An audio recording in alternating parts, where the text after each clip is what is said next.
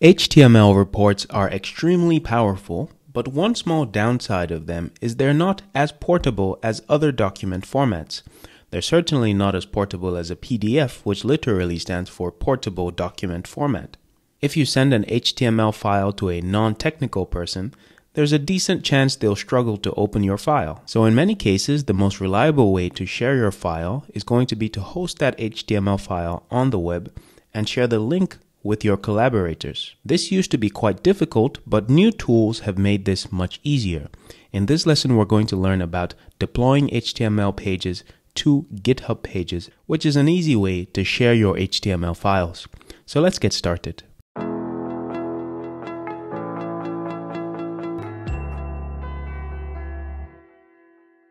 So the first thing we need to do is create a repository that has an HTML file in it, which we want to deploy to the web. So let's go ahead and create that repository. I'm going to open my GitHub desktop, and then I'm going to go to File and then New Repository. And let's create a repository called Hello Pages. Okay, just introducing ourselves to the Pages workflow. And let's add an r-gitignore to that as well. So I'm going to click here on R under the gitignore option and create repository. And I'm going to publish that to my account online. And I'm going to uncheck this so that the code can be public, because if the code is not public, then it can't be published to the web. So publish repository. So now that that's done, I need to put an HTML file in this repository. And the easiest way to do that, of course, is to render it from R Markdown or Quarto. So let's create an RStudio project and put an R Markdown or Quarto file in there.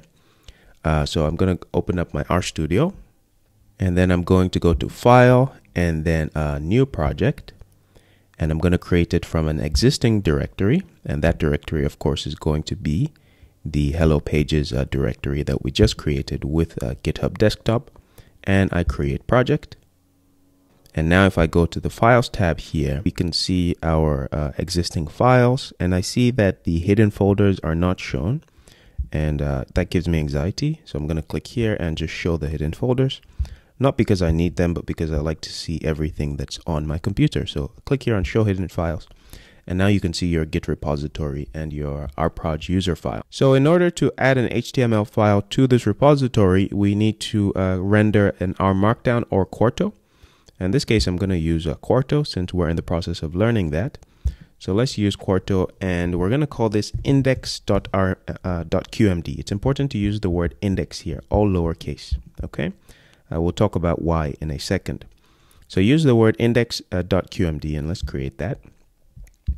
And let's give this a title. I'm going to call it my first page. Okay.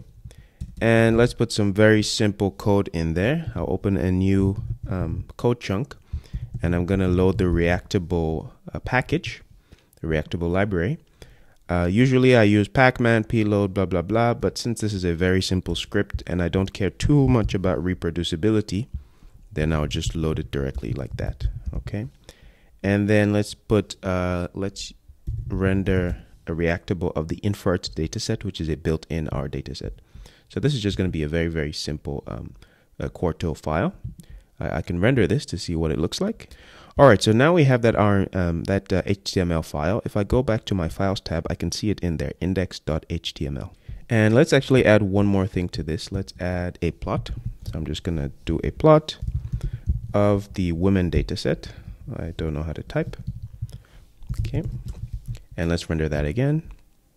And I want to do that just so I can show you some of the important features of the HTML files.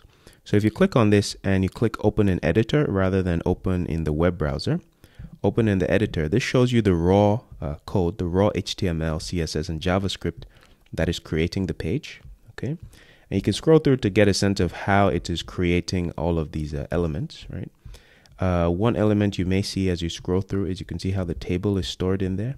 So it's just stored literally as text inside of there, a very big thing.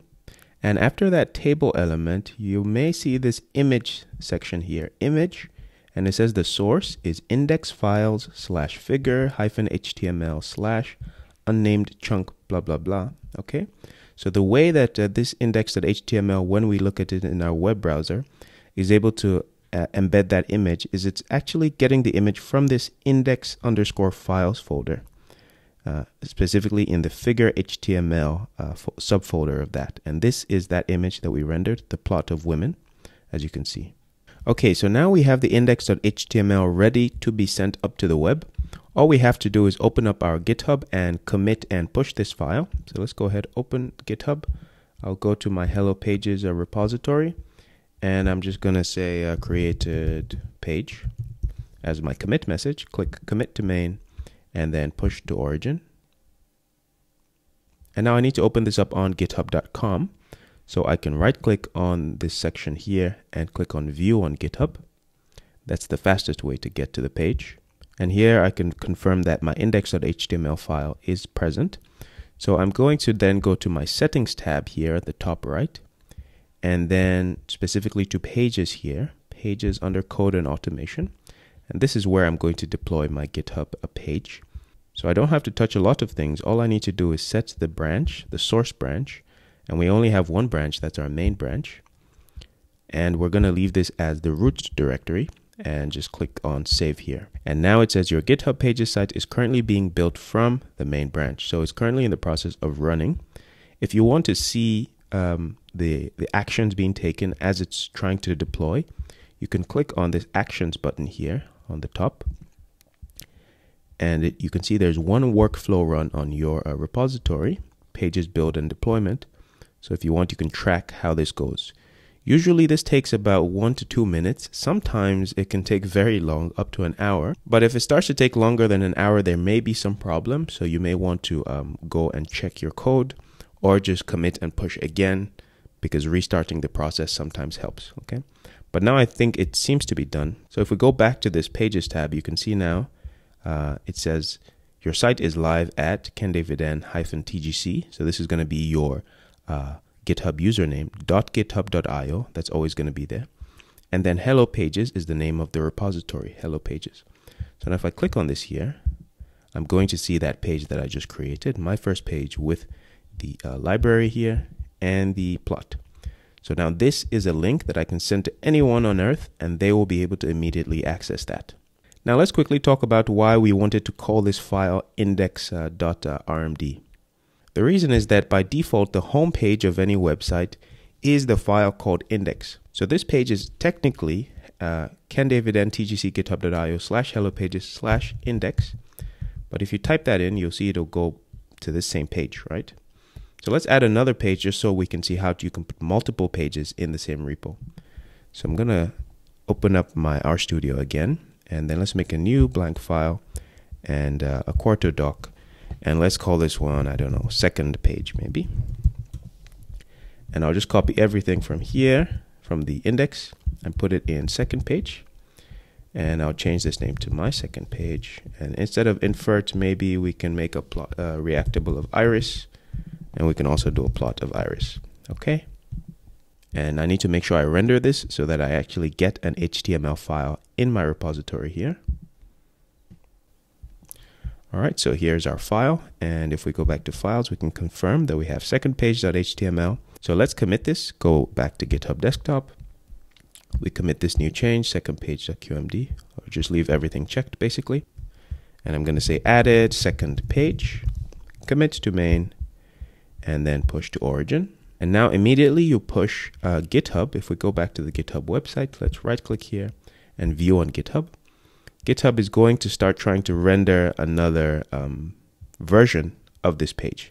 As you can see, it says here pending at the top. So it's trying to render the new version. It may take, again, a minute or two, or sometimes much longer, depending on how much traffic there is on GitHub. But we can keep refreshing, or we can look at the Actions tab here to see when it finishes. At the moment, it's still deploying. And it looks to be done now. So we can directly click on this link, or we can go back to the pages setting or so on. You just need to get to this link. So here now is still our index.html. Even though the URL says just hello pages, is technically index.html. And if we want to go to the second page, we just type /second _page. And now this brings us to our second page. But if you don't put anything after the hello pages, the name of the repository, it will take you by default to the index page. The most useless kind of data analysis reports are reports that are read by nobody. Deploying your reports to the web with a URL you can easily share and that can be found, for example, through Google, is a fantastic way to make sure that your reports can be seen by a wider audience.